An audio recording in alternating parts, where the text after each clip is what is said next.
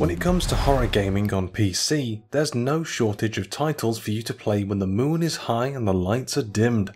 The best PC horror games on Steam offer an unending list filled with indie-developed terrors and AAA fright fests of varying qualities.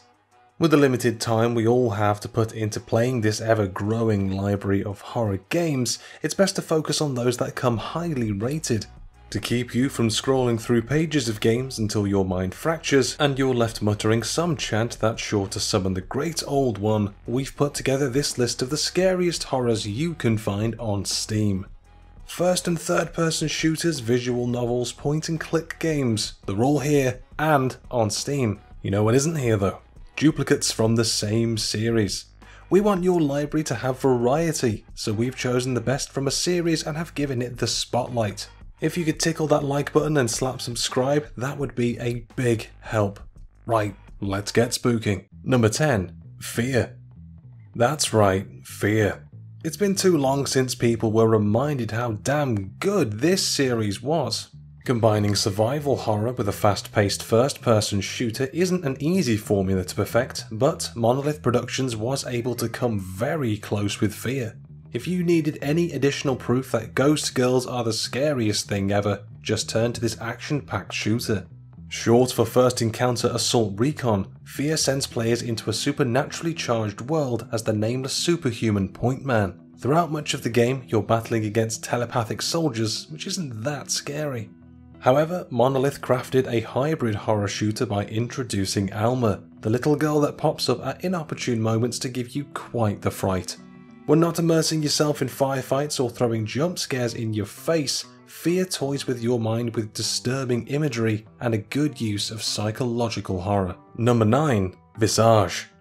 Within a centuries-old abode that's ripe with a dark and bloody past, you're tasked with reliving brutal killings to piece together a gruesome history. That means coming face to face with the ghosts that lurk in the shadows.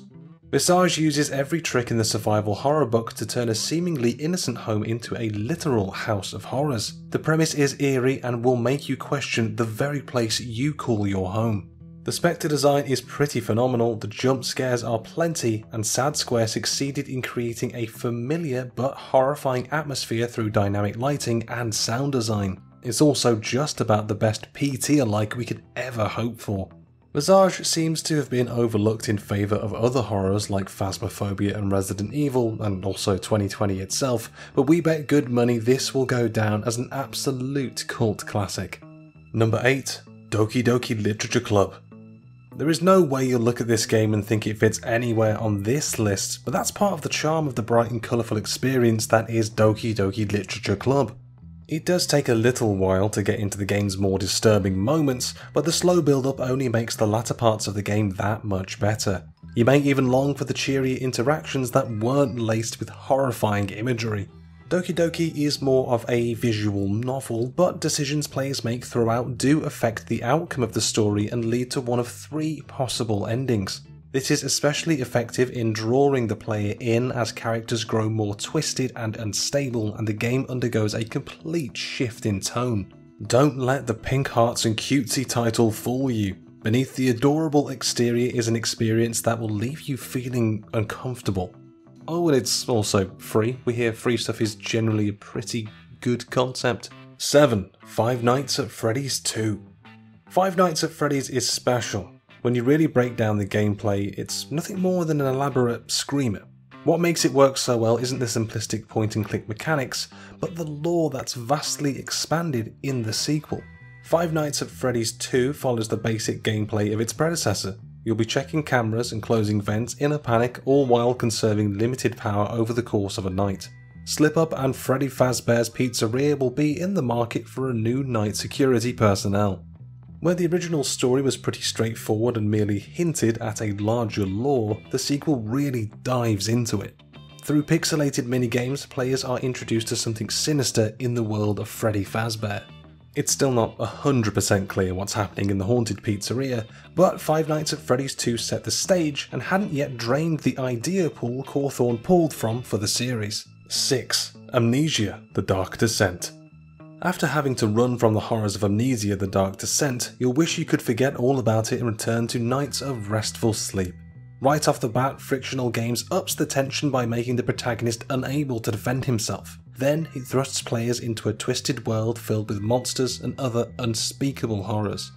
As Daniel, an amnesiac young man who wakes up in the Brennenburg Castle of Prussia, players have to uncover his memories and the truth behind the shadow that's hunting him. Making things worse is Daniel's crippling fear of the dark, which ties into the game's best mechanic.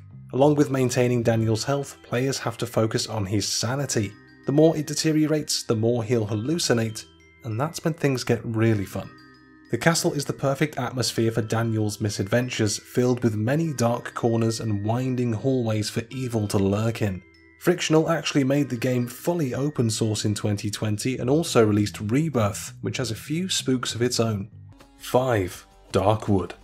At first glance, Darkwood may not look like much. The top-down gameplay could be misconstrued as a game that won't offer much in the way of depth. Quite the contrary, however, as Darkwood features a fleshed-out story, a cast of NPCs with differing personalities, and plenty of gameplay elements that help make this an essential survival horror PC game. Darkwood is set in a bleak, isolated forest in the Soviet bloc that's become a nesting ground for banshees, monstrous centipedes, mutated humans, spiders, shadow people, and other horrors. Players explore the semi-open world, scavenging supplies used to craft weapons and support items or build barricades to keep the creatures of the night at bay until the sun rises. Darkwood's gameplay is surprisingly in-depth and helps create a well-rounded experience that's about more than just terrifying the player. Which, by the way, the game will do. The top-down camera angle makes jump scares rare, but the lighting and sound design are fantastic at creating a moody and a haunting atmosphere. 4. Outlast 2. It's not easy to decide between Outlast 2 and its predecessor, but the sequel edges ahead with a greater variety of environments and a stronger focus on psychological frights. After the first Outlast terrified gamers, Red Barrels knew it didn't have to alter the gameplay much to achieve the same effect in Outlast 2. Players still travel by the battery-powered night vision of a camcorder, only this time they're not sneaking through the halls of Mount Massive Asylum. After crash landing in a backwoods region of Arizona's Coconino County, investigative journalist Blake has to find an escape from deranged cultists and debilitating hallucinations. Outlast 2 thrives on jump scares and is relentless in throwing everything it has at those brave enough to play. As you may remember from the original, everything is much scarier in the green glow of night vision, even naked hillbillies. 3. Left 4 Dead 2. When it comes to multiplayer horror titles, few are able to come close to Left 4 Dead 2. The fast-paced zombie shooter is a solid experience from beginning to end, even though it doesn't change much from one chapter to the next. Battling against hordes of the undead with friends or strangers rarely gets old, especially across the varied environments of all 13 playable campaigns, DLC campaigns included. Though Left 4 Dead 2 can whiz past you at lightning speed, there's still plenty of time for horror. The fast infected aren't scary when you know where they are, but it's those scripted moments where they swarm from every direction that will get your heart pumping. It's also impossible to deny that the sound cues for the witch will haunt you to the core. Forgotten what they sound like, have you? Confined those terrible cries to the back of your memory bit of your mind, have you? Too bad, here they are.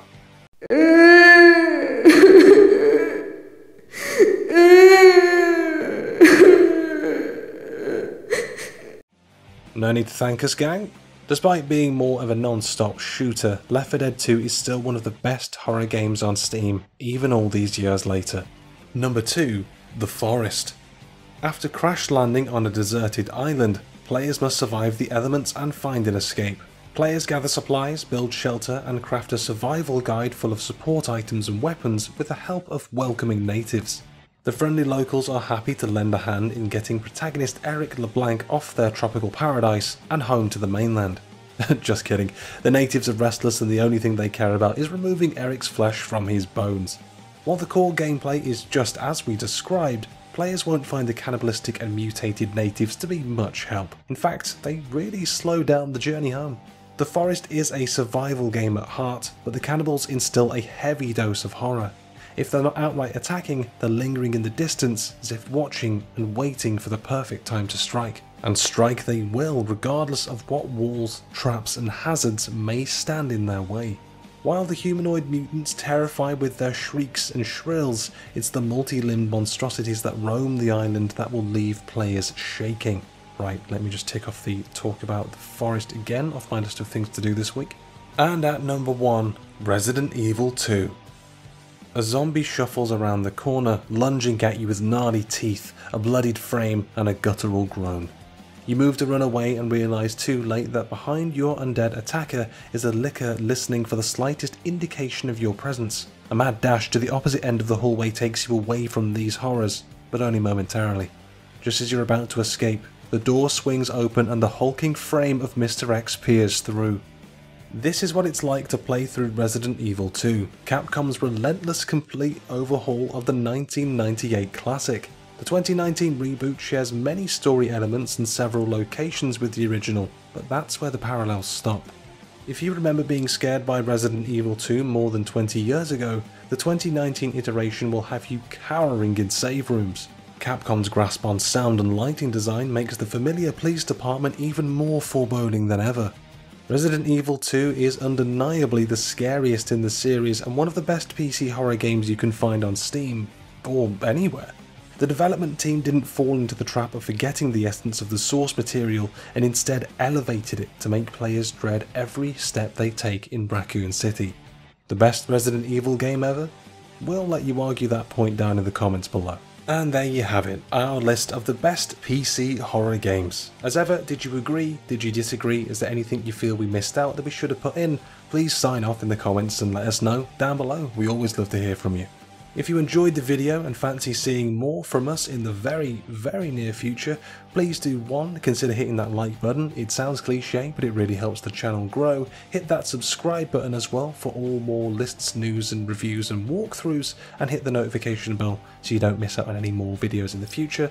Please also consider checking us out on all the other social medias on screen now, including the Cultured Vultures website, and if between all of that you've enjoyed what we've done here today, hopefully we'll see you in the next video. But until then, cool.